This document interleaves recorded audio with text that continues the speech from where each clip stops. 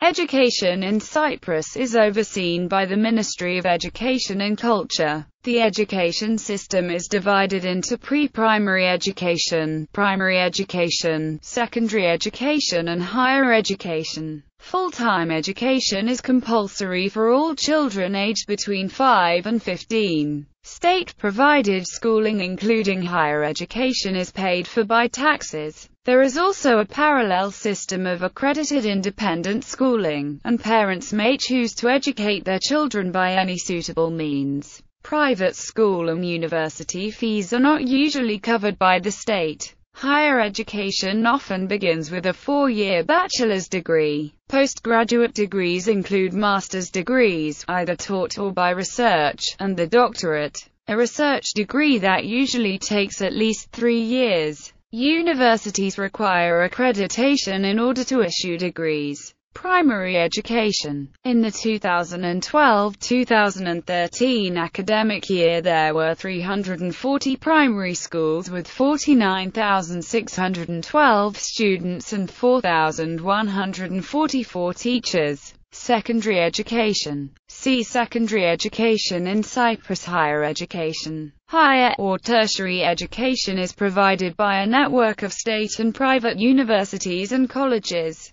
Private universities were first accredited in 2005 and require a special license to operate and award degrees. This was set out in the 2005 Private Universities Law. Currently the following universities have a license by the Ministry of Education and Culture to issue academic degrees. Public universities: University of Cyprus, Open University of Cyprus, Cyprus University of Technology. Private universities: European University Cyprus, Frederick University, Neapolis University, University of Nicosia. Private colleges: City Unity College Nicosia,